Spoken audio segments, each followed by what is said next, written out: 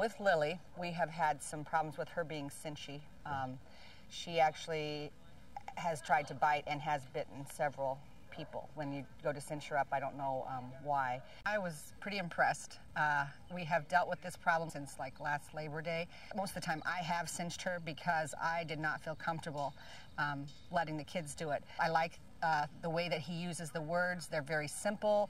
The kids were able to do the cues and the words just almost immediately, and that gives me a better feeling of safety and security for the kids as they work with Lily. I've been told a lot of times, do not use treats.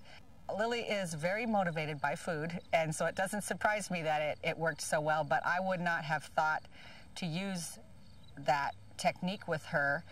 We just work with the no, no, no, but as you can see, that isn't always working because she did actually want to bite me. I think it'll be great for them to be able to go get Lily, do it all themselves, and it'll build their confidence level. They're gonna, it's just a great feeling. She is such an incredible horse.